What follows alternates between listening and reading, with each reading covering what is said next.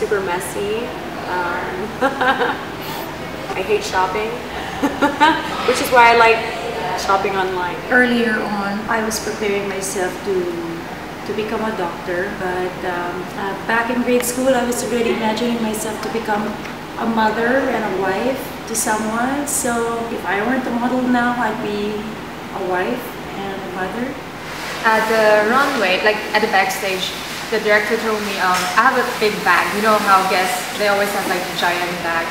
And then he's like, okay, so what you need to do is when you walk to the end, you show your bag, like to the audience, you know, you don't have to showcase your bag and stuff like that.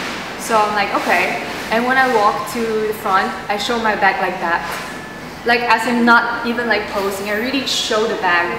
And then after walking, like everybody was teasing me, like my gay friends and those designers, they're like all like teasing me. It's like, this is how you show your bag on the stage.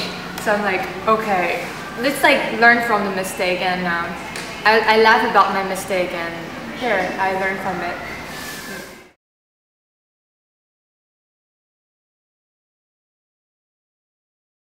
My professor back in college, he say I look like this international model. She's a Japanese, and that's how he wanted me to try out.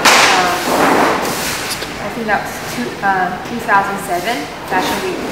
So I went to go see, and they liked me, so that's how I started. But I never thought I would be a model, so everything just, it's like it just came up to me. So I've been there since my teenage years, and now that I'm a mother of 4, things are still happening for me as a model, and many other things in the fashion industry. Now I'm designing, so it really is eventful. I've had my ups, I've had my downs, I've had my plateaus, happy moments, sad, angry moments. So, you know, the word eventful is all-encompassing, but describing my experience in the industry. This is a passion project. I love being a mom, and it's not just for moms, it's for women in general and men.